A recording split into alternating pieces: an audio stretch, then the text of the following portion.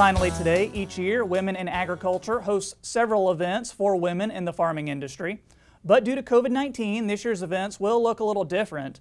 Market Journal's Maddie McIntosh spoke with Women in Ag Director Jessica Groskopf about 2 upcoming programs and how you can participate. Whether it's through a conference, a class, or even just a phone call, Women in Agriculture is here to help women with their agricultural businesses.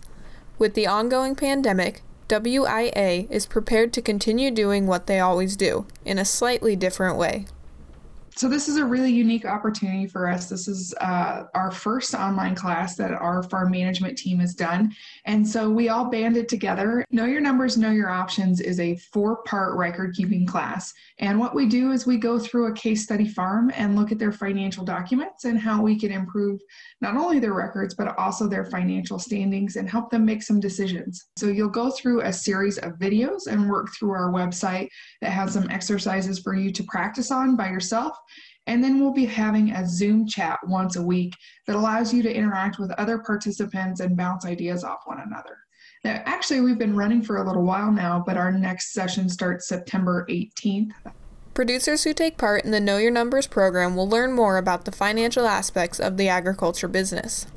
We really hope that folks gain the tools that they need to do some financial analysis for themselves. We know that record keeping and finances right now are really important, especially when margins are so tight. So this is that opportunity to look at somebody else's farm, see an example, and then apply those concepts at home.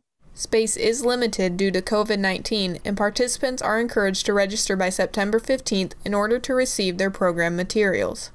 New this year, WIA has created a webinar series called Open for Business, which features female leaders in the agriculture industry.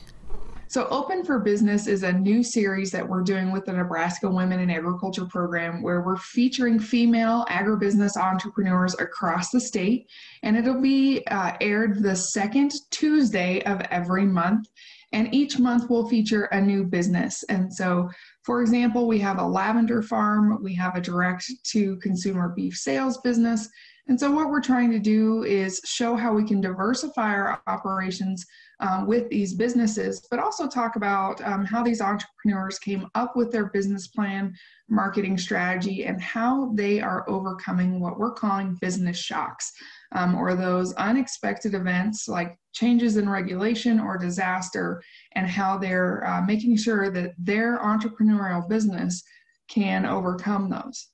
The series starts off with Jacqueline Wilson and has a variety of other leaders in the lineup. Jessica says they're also looking to invite many more women as the series continues. So we're looking for entrepreneurs from a wide spectrum. So I've known Jacqueline through Nebraska Lead program and other programs, and when we thought about this, she came top of our mind.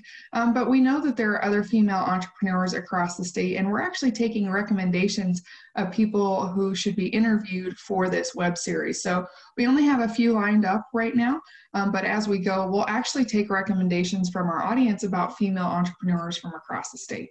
Registration for this event is free and available up until the event starts and is strongly encouraged. So that's why that registration is so important, because if you have registered, you will get the copy of the webinar after the fact. Otherwise, it won't be viewable. Jessica says there are more events and ideas in the works for women in agriculture as 2020 continues, and to keep an eye on their website for more information. Reporting for Market Journal, I'm Maddie McIntosh.